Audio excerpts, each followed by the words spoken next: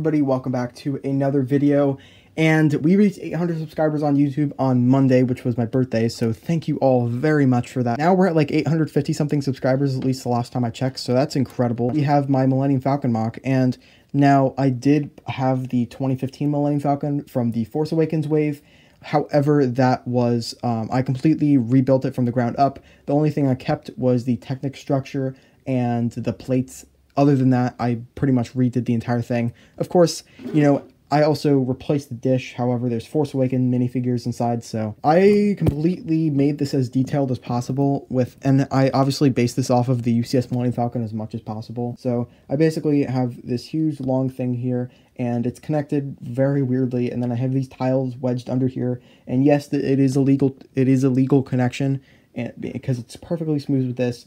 It's a pain in the ass with these plates though. They're hardly put on here, like they are hardly connected. You know, we have the same kind of holes here, but of course I don't have the spring-loaded shooters, and also I cannot slide these out because these are connected into the back of this and of course around. So yeah, it's pretty much it goes all the way around this greebling here.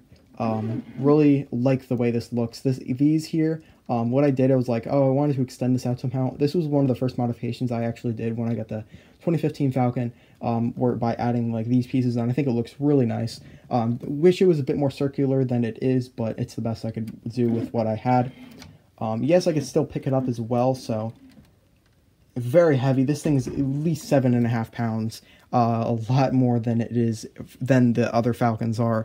Very, very heavy, and yet again I was picking that up with only one hand here, so it would feel a lot heavier than it really is. And plus this is my non-dominant hand. You could see all this greebling. I tried to incorporate as much greebling as possible without it looking super overcrowded. Obviously I did more greebling in the back area because I felt like it fits more that way. Wow, this thing's huge. I'm gonna have to zoom this out a little bit here. I might have to hold this, but yeah, this is what the back looks like.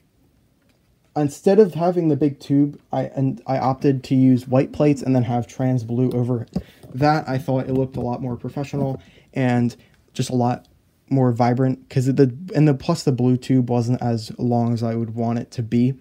And then once again we have greebling here, and it just looks really nice. So yeah, that's what it looks like. I love this connection. You could see this is basically the kind of design I came up with this.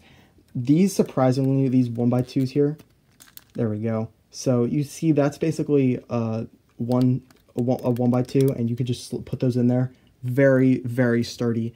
I wanted 3 connection points because I thought these were enough, but then the bottom side of these panels would flap open and stuff. Once again, interior, I focused more on exterior than interior, so there's only a couple little things here and there, but we have the hyperdrive, just stuff like that. I'll go into the interior when we're done with the exterior. This is what the other panel looks like. Not too complicated, really. It's really not. The greebling here isn't as great as it was on this side, but you know, you can see the sides here. And now this part was probably the most complicated. Obviously, this panel here you lift up, and it's pretty simple, honestly. I really like the greebling on here though. And what I was gonna do is I was gonna somehow attach it to here, and then it would go here, but every time it was like that, and then it overlap.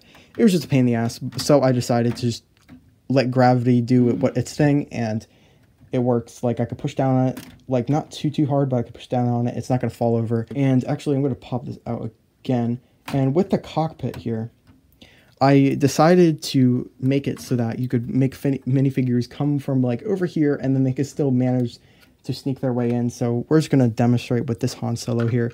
You could see him. I could put him all the way through. I have to like detach this to put minifigure on there, but it still looks really cool. And you just slide this in and out. It's very tight, but it works.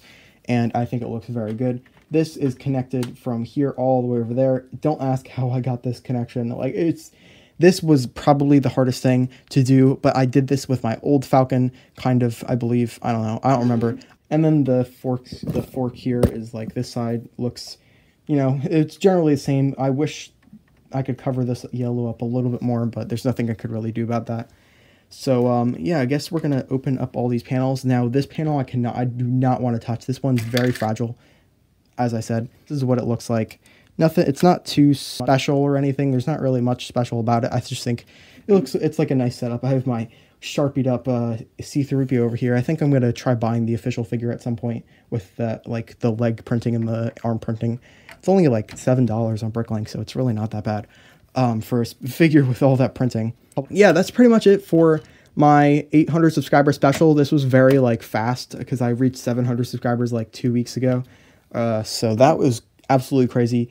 Thank you. If you came from Republic Studs, which most of you probably have, thank you very much. I really appreciate it. And we're very close to 1,000 subscribers. I have planned for my 900 subscriber special. It's actually 2 builds and 4 customs. And I have 2 of the customs done. I have both of the builds done, so I just need to do 2 more customs before that time. And I think, 40 subscribers, give me like 2-3 weeks. And it depends really. But, and I'll have that done. It's going to be absolutely amazing showcase. I'm super excited to show you guys everything I've made. My Discord server pretty much knows about it at this point. My Instagram profile, like it's my profile picture on there, so it's not very difficult to figure it out. But we're also doing Mandalorian movie night on the 30th. So if you want to join that, we will be doing it at some point. I'm still trying to figure it out. A lot of people want to do it, but they don't know when they're able to do it. I don't have a definite time, so we're going to figure that out as we go.